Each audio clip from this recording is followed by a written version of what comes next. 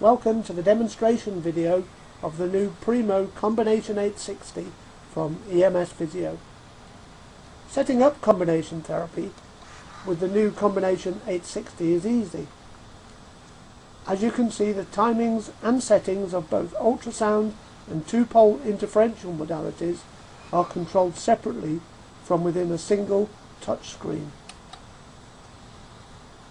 You may already be aware that combination therapy combines therapeutic ultrasound with interferential therapy by utilizing the metal face of the ultrasound transducer as a second electrode, thus combining the two modalities. Here you can see the ultrasound transducer is applied to the patient in the vicinity where a single interferential electrode has already been strapped. Both outputs are then activated.